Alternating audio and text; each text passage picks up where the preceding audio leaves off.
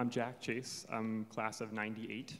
So for those of you counting at home, I'm 36 years old. And when I was here, this was not remodeled, and Tyrannosaurus Rex was still roaming the plains outside. So I'm a doctor at San Francisco General Hospital. I'm a family physician, and I take care of patients who are hospitalized. And I also take care of patients at the end of life. I do something called palliative care.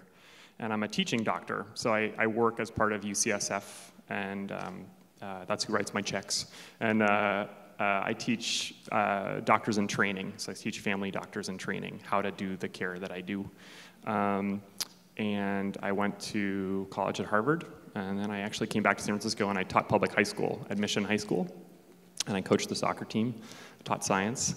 And then I realized that what I liked doing was working with smaller groups of people around issues of science and how to kind of help them make it real, make it relevant. And so that's kind of what led me to med school. And advice, boy, that's a tough one. I think, do what you're passionate about. Explore widely, try things out. Don't be afraid to try something and have a failure or something that you don't end up liking, because actually the negative results are probably as positive as the positive results in the end, because it helps you to get to the ultimate path where you're going. And thanks for having me.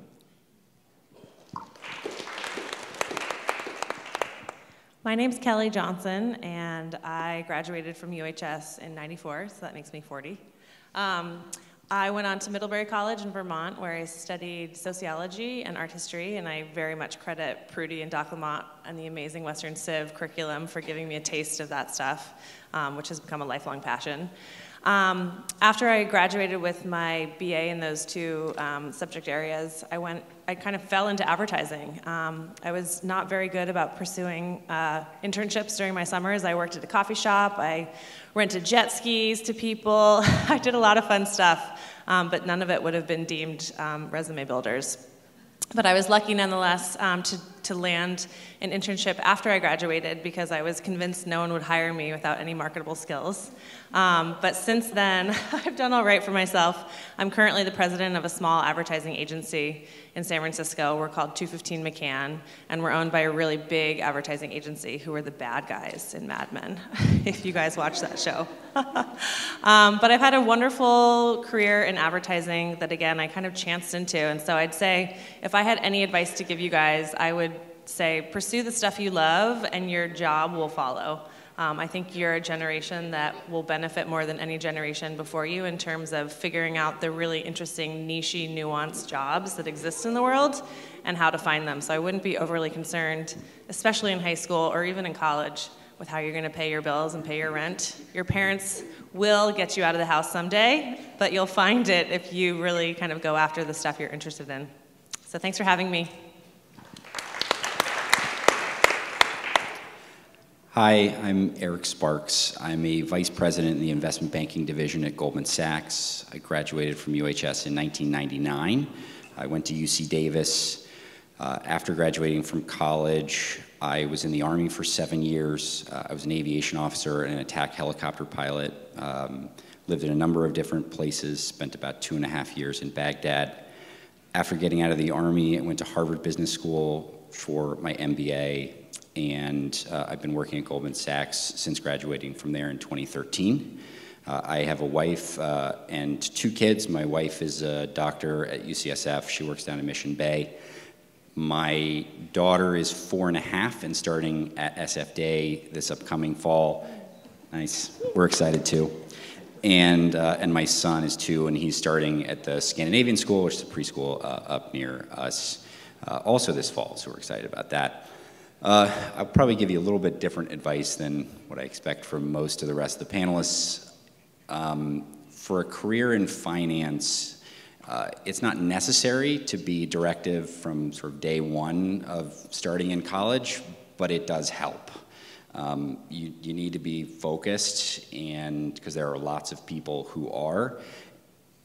People who get internships in finance after their freshman year, after their sophomore year, and I can tell you that if you're sitting in front of me for an interview for an internship between your junior and senior year, if that's the first moment that you've expressed any interest in finance, it's probably not going to go that well.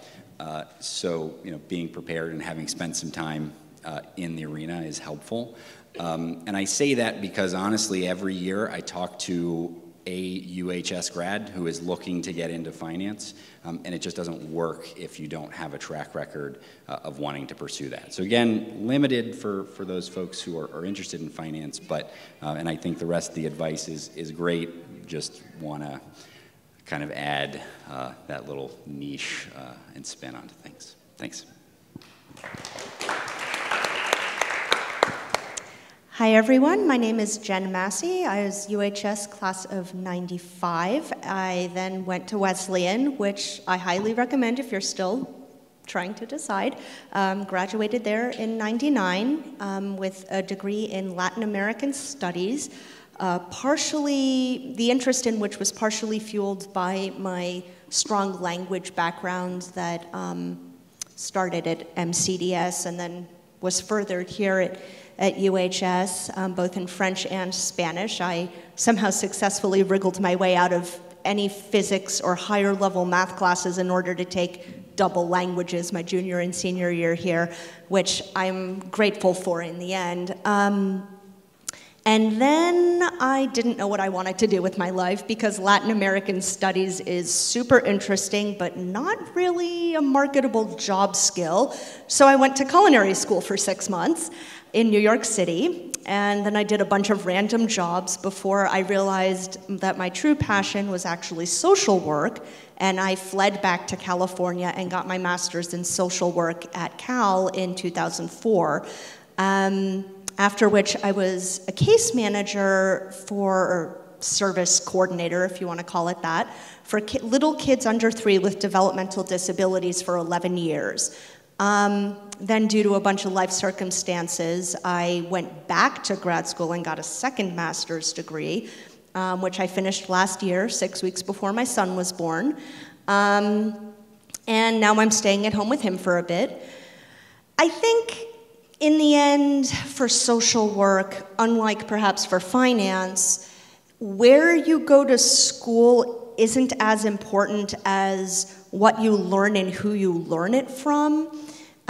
Because out of all my former coworkers, some of them, like me, went to sort of big name schools like Cal or UCLA, or even Smith has a really good social work school, but some of them just went to SF State or Cal State East Bay or wherever, and we all did exactly the same work and were just as passionate about it. So I guess in the long run, what started here at UHS for me was this sort of sense of inquiry and love of learning that was really fostered here, and that carried me through my personal and professional careers. So I would say that even if you know from day one, for example, that you want to go into finance, go for it. I had a classmate at Wesleyan who did that. He was also on the football team and in a fraternity and was an actor in theater productions. So take advantage of those other opportunities, and the more opportunities you give yourself, I think, the more options you have later on, and that's just been great for me. Thank you.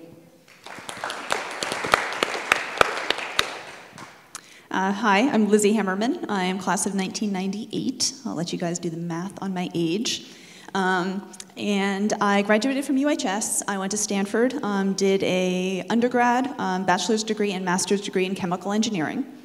From there, I graduated and I kind of followed the chemi path and went into product development for pharmaceuticals. So I've worked at a bunch of different companies, done a bunch of different kinds of pharma development. Did that for about 14 years, and continue to do it, but have recently scaled back in the last year and a half to a part-time basis. And then I spend the other part-time, but really full-time, doing business development for a fitness studio, actually. So I help franchise for a studio based out of Menlo Park in Los Altos called Alkalign Studios, finding new franchisees, getting the systems set up, and helping them be successful sort of across the US. So we just opened a studio in Grand Rapids, Michigan, of all places, which was pretty phenomenal. So as far as advice for you guys, I would say the biggest thing is to always be a student, that your learning does not end with your diploma or your degree. If I think about the people who I'm still friends with from UHS, and I actually stay in touch with a lot of them are in fields that didn't exist when they were sitting in your chairs. So whether that's artificial intelligence, social media, I was just telling these guys, I was in college when I got my first cell phone. So the importance of learning and always kind of keeping your skills fresh will make you super versatile and give you a lot of flexibility in whatever it is you want to do. All right, thanks. Hi, good afternoon. I'm Ann Fung. I'm the class of '89, which means I've been a graduate almost 28 years ago. Well, it sounds like a long time ago, but it goes really fast. So if there's nothing other than that you take home, enjoy it. It's an amazing path, and these friendships that you've made with each other, with your teachers, really last you a lifetime. I am currently a retina specialist who practices here at CPMC, and then I also am a group medical director at Genentech, leading some of the late-stage science in ophthalmology. How did I get here? I went to Wellesley College after graduating here, and I majored in Chinese studies. I was interested in understanding what looking like this really meant, having been third generation born here. I also have a minor in economics, and because Chinese studies is an interdisciplinary major, I was able to use my elective time to do my pre-med requirements. So there's a few different ways that you can get to graduate schools without majoring in a hard science. After that, I felt like I had a lot of book knowledge, but not practical knowledge, so I went to Hong Kong. And I knew that I wanted to just live there and get to know my heritage better for about 1 or 2 years. And I thought, well, if you move to a city and you really want to know what's going on, you work in the media. So I ended up doing marketing and promotions for an English language newspaper there for 2 years. Realized that I too wanted to be a little closer to people and make a difference one-on-one. So I applied to medical school from Hong Kong, came back and forth for the interviews, and did my training in New York City. Again, intentional, because people who are in Hong Kong often travel to New York, so I could keep up with those friendships. Then residency at Stanford, my fellowship in Miami, and I agree that it's where you go to college and graduate school make a difference, but the polish on your ultimate direction is in the last stages of your training. So fellowship was what set me on a path to be fascinated by macular degeneration. It's something that affects people over the age of 60 and can really have a major impact when they can't see. I am married. I have 2 kids, 3 and 5. For the young women, and actually for everyone in the room, trying to figure out how you weave your family into your life, whatever complexion that takes, is a really interesting path. It sometimes never seems like there's time to do the personal stuff, but it can be done. So my advice is, I agree, do what you love. Let your heart lead you in that direction, because your heart leads you to really be curious and to want to learn more. I was so lucky to have been here to take Latin. I sang in camerata, I did theater, played tennis. Just do all the different things and push yourself, because you never know what, Lord knows, the future is going to be something quite different than what we're living right now. Thanks.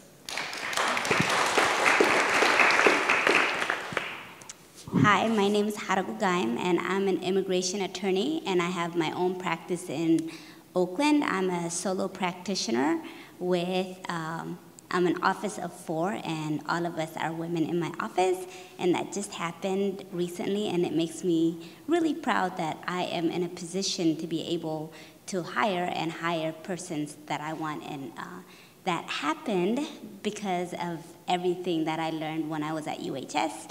I graduated in 1997 after I went to Cal, then I came back to UHS and worked at Summerbridge for 2 years. Also another great program, because I came to UHS through Summerbridge.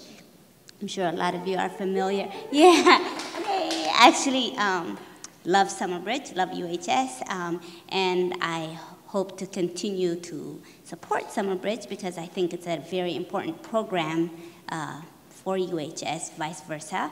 After 2 years of that, I went to USF Law School, graduated from there and worked at the Department of Justice for a couple of years, and then I founded my own office, kind of accidentally, and I've been doing that for the last 9 years.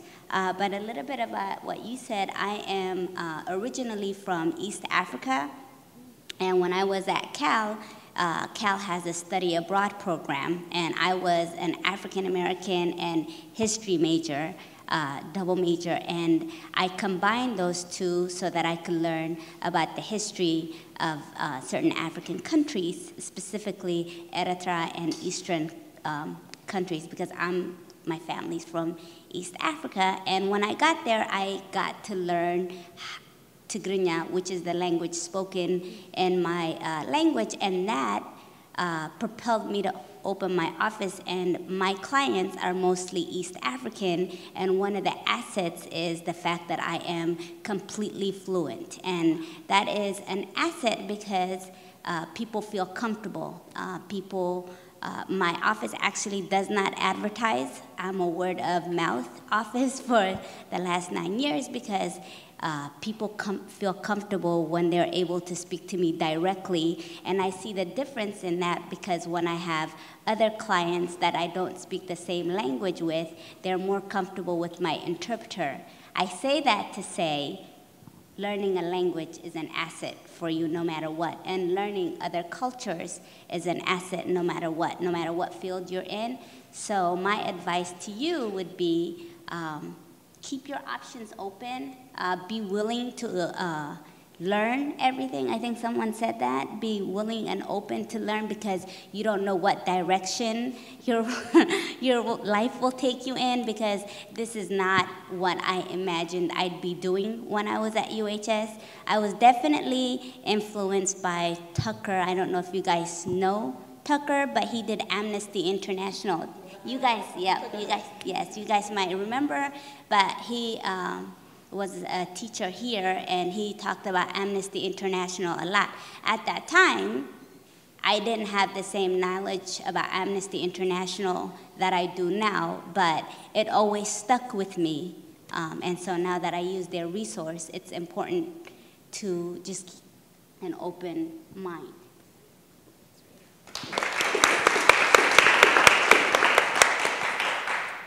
All right, my name is Erik Fisher. I just want to say thanks to Mariana for organizing this. It's also interesting to hear their alums talking. So I graduated class of '99 with Erik Sparks at Goldman Sachs. I'm actually at the Federal Reserve Bank of San Francisco, where I'm an economist, and I do stress testing. So I look at how our financial system would behave in another financial crisis. So we create scenarios, and then we see what happens to the banks in those scenarios. And how did I get here? And in addition to that, I do research, so go to conferences and present work that we're doing. So after UHS, so I was really interested in international relations and economics, so I went to Georgetown University for the School of Foreign Service. And while I was there, I did a lot of different things, but was really interested in going overseas and having a foreign service career. Took the foreign service exam. I thought I would spend a little bit of time overseas. But I was talking to some people, and I just made the decision that I wanted to continue my education, and I needed to really think about whether this was the right move. Ended up getting my master's degree in economics here at the University of San Francisco, and eventually going and getting my PhD in economics at UC Santa Cruz. And when I got my PhD, and for those thinking about getting a PhD, I was never thinking about getting a PhD in your shoes, but I thought, okay, I'm going to do development economics, and that was an area that I was really interested in because I studied a little bit in my master's and my undergrad, and I thought, well, maybe you get a PhD in this. But I just took different courses, and it's similar to UHS, and all along your educational career, you sort of get interested in, you might think you're interested in one thing, and then for whatever reason, you're taking a class with somebody else and they really inspire you. And I took like a series of courses in monetary economics and macroeconomics, and suddenly I got more interested in that. And I was confused because I thought, okay, look, I want to do development, but I'm not so interested in that. What do I do now? And I ended up doing a dissertation on monetary policy and financial crises. I taught my own course in financial crises. And I went on the job market and had a lot of interviews. And I guess my point is just keep an open mind, even when you're in a narrow field, to maybe thinking if something doesn't feel right, try something else, and just keep an open mind. And I think that's something other people have talked about. Because at the end of the day, you're going to end up with something after your education that hopefully you'll love doing, which and the other piece of advice I have is it's not just what you do, it's also who you work with and who you're with. Like for me, and where I work, I love going to work because I love the people I work with, and I think that is really important. It's also important what you do, and you have to enjoy that too, but I think also working with people you enjoy working with is really, really important. And it's hard to know that, you know, but you'll feel it, I think, when you interview or when you go out in the market and try maybe different opportunities, whether it be internships or other opportunities that you have along the way. I actually have a question about getting your first internship. You have no experience, presumably. So how do you go about convincing someone that they should hire you and not someone else? I think it's a little different in social work than it is in some other fields like economics or finance or maybe even medicine. For me, internships were woven into the fabric of my graduate degree, so I had the assistance of the professors in finding them. But as far as why me and not you or whoever else, you know, I think it's a matter of being comfortable with yourself as a person and knowing what your skills are and being comfortable talking about them. And no matter what your profession is, you kind of need to have an elevator pitch. You know, a 30-second or 60-second thing that you can say promoting yourself. And if you need to practice for 10 hours in front of your cat and the hallway mirror, then that's what you need to do. And the more comfortable you are with yourself and your skills, the more that shows to someone else, and then they can be confident in you. Again, narrowly sort of in finance, there are a couple of different ways. One, a lot of schools are pretty structured about getting internships, so there are application processes, and it's one of the reasons actually how finance gets its sort of pipeline of people into it is like at this point in your life, you're pretty good at filling out applications. And so we just make you continue to fill out applications and you end up with a career in finance. But also it's through who you know. If you have family relationships, a lot of times, not surprisingly, parents are very helpful at, you know, they know people who work at small PE shops or different, you know, hedge funds, VC firms around here, like whatever, and they can kind of take on a summer internship or a summer intern pretty simply, pretty easily, and then that just kind of gets you, and it's fairly self-perpetuating at that point. But it's a good question because it's really important. I work in advertising, and I'd say generally in marketing, the interns we look at interns more from an attitudinal perspective than from a skill set perspective, because often they're very junior, they don't have much experience, or really starting in a field. So what we typically look for is a positive attitude, optimism, kind of a real work ethic and a hunger and an ability to be resourceful. An intern is not helpful to me if I ask them to do something and they come back to me and say, sorry, couldn't get it done, didn't know how. I need those people to like ask the questions, make friends, get some help from some peers, get some help from some other people in the agency. So I think more than anything, I look for kind of a general disposition for people that are hungry, interested to learn, and just kind of nice to be around, frankly. Yeah, so I just would add to what Erik was saying. For like at the Federal Reserve, you know, we take college students when there's not a hiring freeze, but we do take college students that are interested in working at the Fed. And I think internships are a great way to see both from the employer side, but also from the applicant side, is that something that they want to pursue later on. And in terms of getting one, I would say having that can-do attitude and being able to, I mean, not making coffee, you're going to be like doing things, but sometimes it won't be the most fascinating. You're not going to be deciding interest rates from day one, so you're going to be doing the grunt work, like whatever it is that has to get done. And if you show that, you show like that's what you want to do. Like I remember in college, I worked at some office and I was organizing files and putting them in binders, but I think on the resume it showed up as boutique consulting firm, and I think that and the reality was I was managing the office like post person coming, but there's a lot of logistical things that has to get done, and if you just have that can-do attitude, it's going to be that like that little start that you're going to eventually hopefully move on. Yeah. Enterprise for high school students was really a great foundation for finding local internships, so you could have an opportunity this summer.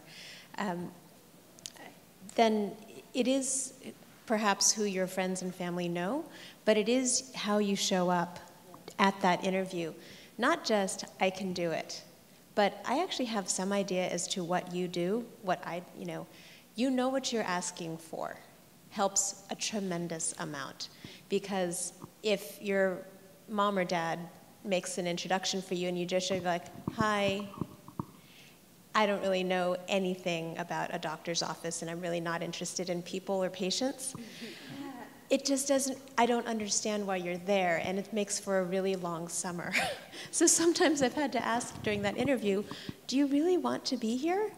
And unless there's a resounding, like, yes, I want to learn this or accomplish this, it doesn't make sense. So yes, you need a connection, but then you need to really want it and then know how to figure things out on your own, which you've learned very well here, right? I actually think one of the things that I wish that I had learned earlier is how to have a sense of humility about myself, which isn't to say that I walk around and tell everyone how great I am all day long, but to actually be able to, especially when you're in challenging conversations, and that happens a lot in my line of work, having hard conversations with people about the illness that they have or about what's happening in their life, to kind of have a sense of the privilege that I have in those conversations, and to be aware of what I have to offer to people, and also to be humble about those things, to be grateful about those things. A lot of the patients that I take care of, probably similar to the clients that Haragu has, are a very diverse group of people that have very different lives than probably most of us in this room lead. We may have family members that lead lives that are similar, but they don't have all the privileges. A lot of the people that I take care of are homeless, are struggling with substance use disorders, have been victims of violence, are first-generation immigrants to San Francisco or to the United States and don't have a lot of advantages. And so kind of being able to meet people where they're at is really, really important. And to be kind of internally to acknowledge the privilege that we have and to use that to try to help other people. UHS, when I was here, was great about teaching you how to make a point and make it forcefully. And I think a lot of times, at least when I was in the Army and with my soldiers who maybe were not educated, barely graduated high school, what it came off as sort of self-righteous, and that was an issue and something that I kind of continue to work on, because now I give people advice for a living. And so it's just something to think about, and it's something I actually think about a lot, particularly as my kids are starting to enter into education, and how do you balance being able to be strong in your convictions, but letting everyone know that you're open to changing your mind. So I want to turn it on its head. One thing that I thought was really good at UHS was the integrated learning that we had going on in Western Civ and some of the other classes we had, and the ability to work across different lines and feeling like you'd be pretty good at it. I never felt I was the best person in my class. I never felt like I stood out, but I did the best I could, and I knew that I got something out of it. But one thing, and I think this is something that maybe is not UHS, but also college, is our world is changing, and we won't know. I think one of the other speakers mentioned we won't know what it'll be like down the road. But one thing that I see now that is we're becoming more technology-based and computer science courses. And I never took a computer science course. I think Jim Bowlby, who was the computer science person here, and I remember Erik Sparks, you were always down there playing on the computers with Karuna and some other guys.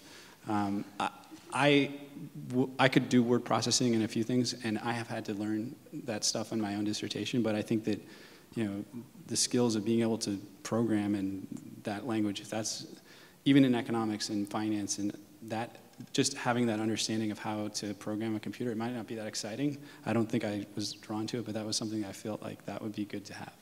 Yeah. And so interestingly, I took an independent study my senior year, second half of my senior year, in programming, because that's what I wanted to do in college, and I figured out I absolutely hated it.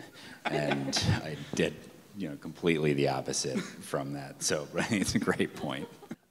At what point in your lives do you feel like adults? Yeah, so the question is, at what point in your life do you feel like an adult? I'll let you know when I get there. I still don't know what I want to be when I grow up. But every day is an adventure, and it's fun. And and just to be able to pivot and do different things and learn different things has been awesome. Like the pseudo career change I made about a year ago has been honestly one of the best things I've ever done. And it took a lot of guts. I don't have 2 degrees in Stanford to teach fitness classes. To get over my own ego and to be okay with, but this is what I love, and this is really fun. And I also justify it as I do more than teach. I do a bunch of the stuff on the business side. But just to let go of all the preconceived notions and expectations out there and do what I enjoy. And to be a kid, having fun doing it. And that's okay. I think there's a big difference between being an adult and being a grown-up, and I hope I never become a grown-up. I think I started to feel like an adult when I had my master's degree and bought my house. And I had a car that the loan was paid off, and I adopted a dog and didn't kill her with my neglect. I don't mean that flippantly. It's just, I felt like I'd sort of achieved certain expected milestones, but it's going to be different for everyone, right? And maybe because I'm a kid at heart, or maybe because I worked with kids under 3 for so long, and now I have a 6-month-old, and I kind of, basically make fart noises to make him laugh. I don't think I'm ever going to be a grown-up, which to me sort of implies being stagnant and losing that spirit of learning. So maybe, again, just to provide some counterexamples. I spent most of my 20s in combat, so I felt pretty adult-like that whole time. I work in marketing, so we talk a lot about different generations and attitudes and cultural mores and all kinds of stuff, but there is this new notion which is called #adulting with an ing on the end, gerund. And the idea is that there used to be a very linear path to becoming an adult. You graduated high school, you went to college if you were lucky enough to do so, graduated, you got married, you had kids, you bought a house, you wrote a will, all that kind of stuff. And now the world and the people in this world are approaching things in a much more organic fashion, and there is no linear path to becoming an adult anymore, and I think that is fantastic, because I think we're far too diverse. There's far too many experiences that people are having in all different kinds of orders. That, for me in my life, there have been moments where I'm like, oh my gosh, I just bought a condo, oh my goodness, I wrote a will, or I had a lawyer write a will for me. But I hope never to be an adult like Jen. I hope, or grown up, I hope to kind of just continue to live my life and feel like I can relate to young people and old people and all the people in between. So keep on adulting. So the year that I taught at Mission High School, my students were really interested in knowing how old I was. And I had just graduated college, so I was 22. And they were 18, a lot of them. Yeah. And so one day, most of the way through the year, we got into a discussion about how old I was, and I wouldn't tell them, but how old do you think I am? It was 27, 35, someone calls out 56 from the back row, And I was like desperately hoping that they wouldn't figure out that I was by far the youngest member of the faculty at the school. Like by at least 5 years. And then one day, a student of mine came sort of in confidence to me at lunch and said, Mr. Chase, I got my girlfriend pregnant and I need to drop out of school and get a job. Can you help me? And at that moment, I was like, oh man, I am totally not an adult. This guy is going through stuff that's far more challenging than what I do every day. And so I think that's kind of been a theme in my life, honestly. I don't know that I feel like an adult so much as that I just have developed skills over time to try to help people through hard situations.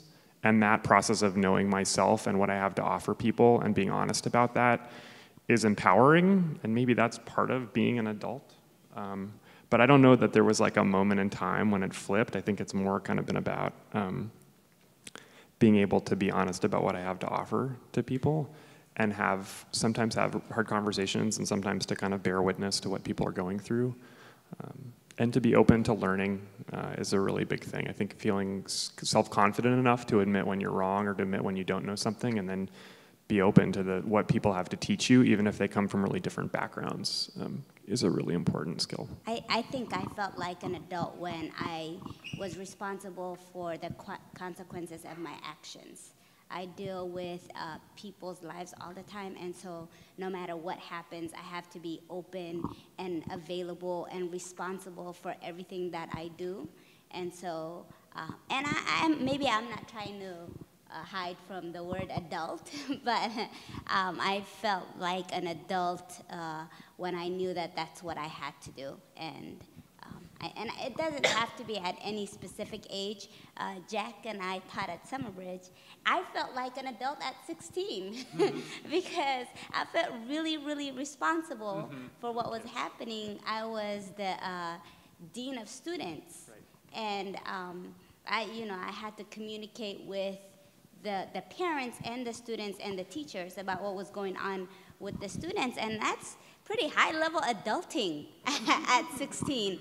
So maybe pretty young, I felt like an adult. But I think just adulting just means being responsible, and sometimes we get scared of the word responsibility, but it could come at any age, and maybe that's what everyone here is saying. So it doesn't matter when it comes, but you can feel it at different stages. I was wondering, how do you guys define success, and if that changed from when you were at UHS to what it is now? My definition of success has definitely changed over time, and I'm not sure what it is right now. I think success is honestly if I can get more than 5 hours of sleep in a night and my son doesn't barf all over my shirt. But if you had asked me a couple years ago, I might have said, having the respect of my colleagues and my clients and getting their kids the support that they need to make improvements in their development. It's not that the former definition has disappeared, it's just that it, for me, seems to be relative to whatever stage of my life I'm in at that moment. And my definition of success, I think, has also morphed over the years. Initially, it was, I'm going to graduate from college, I'm not moving home with my parents, I'm going to be financially independent, and I'm going to be an adult, right? Which I did, which was great. And then after that, it was, well, my definition of success is I want my coworkers to respect me, in my opinion. And then since then, it's morphed beyond that to I want to have a sense of satisfaction in the job that I do. I want to feel like I'm making a difference. And maybe I want life balance. Since then, it definitely morphed again. So it's something that's constantly being redefined for me.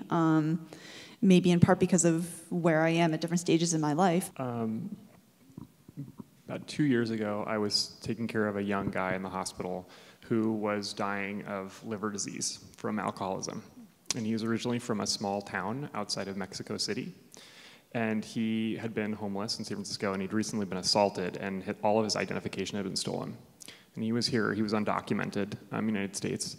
And because of the disease that he had of his liver, he was also very confused. And so he couldn't tell us any of his demographic information except for maybe his date of birth. But he did know that his brother lived in the East Bay. And he told us his name. And about 10 days into the hospitalization, he decided he wanted to go home and to see his mother before he died. And he was really confused and super sick and had no ID. And he was here undocumented and he had no money. And he had very little time, on the order of days. And we found his brother, and then we found a friend of the family who happened to be going to Mexico City, just happened, and we bugged the Mexican consulate so many times that they not only gave him a copy of his passport, which they don't normally do by fax, and they paid for the flight home. And we got him home, and he died in his own house with his mom. And he was able to spend time with his mom before he passed away. And I think that, for me, is like, that, and I get to go home and hug my wife and my kids, that's success. Like, that's a great day. Now, that doesn't always happen, but that was a really good day. I was just going to say that for me, my definition of success are two things. One is doing something with your life that you feel is meaningful and that you feel like for me personally, public service is meaningful, and I really think that's worth my time. And second of all, working with people that you really makes work fun. And how do you get there? How do you become successful? I think that's challenging to think about. So UHS is a great place to start because it's really challenging to, I think, get through this program. But once you graduate from college, it's hard to define those goals. What are they going to be? You know, for different people, it'll be different. For some people, it might be to learn a language or to get a black belt or to get another degree. But when you're done with that, then you have to think even further. What are going to be your goals? Because that's going to determine. And you might not reach all the goals, and you may not be successful. And I think that part about being successful is everyone loves to talk about some of their successes, but they don't honestly talk too much about some of their failures. You know, when I was in high school, I remember I did track and field, and Jim Tracy, and I just saw there's going to be a 5K race for him. You know, he taught us a lot of lessons about how to be successful. It was like working super hard and training every day. It didn't mean you were going to win the race, but you're going to do the best you could. And yeah, I still do running. I do Ironman. I don't win, you know, but I do the best I can. And I think that's success, is knowing, like, don't give up. Make sure you do the best you can, and make sure you love what you do and work with people you want to be with. There are a lot of times when people say, I can't believe you have it all. And I think all of us have probably heard that a few times from people. And one response might be, oh, thank you. Another one then internally is like, they think I have it all. And some of that is being, I'm really lucky. My mom and dad are still here in the Bay Area. I get to see them on a fairly regular basis. I did join my dad's ophthalmology practice. So one measure of success was being able to say, good morning, Dad, each day in the office as a peer. And that was ridiculously cool. It doesn't seem so cool to just say, good morning, Mom, morning, Dad, right now, because you've been doing it every day of your 18-ish years. But then when you're in your 30s, it really is quite remarkable to be able to come back and do that. It's also a measure of success when I see my daughter take her dishes from the table and put them in the sink and say thank you. There's a lot of aspects of your life that you can be really grateful for. And I feel that just being able to appreciate what I have and being so lucky to live here with all the privilege that we were born with in San Francisco. We have quality air and food and water. We have the opportunity to live. I mean, gosh, I think we were born successful, and it's a matter of just making the most of it. What makes you happy right now? I didn't answer the success question, but I think the two questions are kind of one and the same, which is what is the definition of success and what makes you happy in your life now? And I think for me, it echoes a lot of what's already been said here, but I think it's less about external factors and it's more about how I feel about myself. And I think I very much learned through my experience at UHS and beyond to have a kind of lifelong love of learning. And for me, I also have kind of dabbled in triathlon, and that was fun because it's, I was learning 3 new sports more or less, doing something a little bit outside of my comfort zone, setting myself up for a challenge that I wasn't really sure I could complete, but finding those things like triathlon throughout the course of your life. And it's also kind of wrapped into what is being an adult, I never thought I'd find any joy in gardening. I thought that was something my mom did, and it seemed like a lot of work and really boring. And now I'm cultivating things, and it's very exciting and new, and I'm having to learn the names of plants and what needs sun and what needs shade and all the stuff that seemed so mundane when I was your age. But now, because it's new to me and I'm learning, it seems interesting and fun and exciting. So I think for me, just being a constant learner is very fulfilling. And also my social relationships, working with people that I like, having my family nearby and engaging with them, even though I don't always love spending too much time with them. It's good to see them regularly. But really fostering those relationships and making sure that I realize that my definition of happiness and success is very much wrapped into my network of friends and family.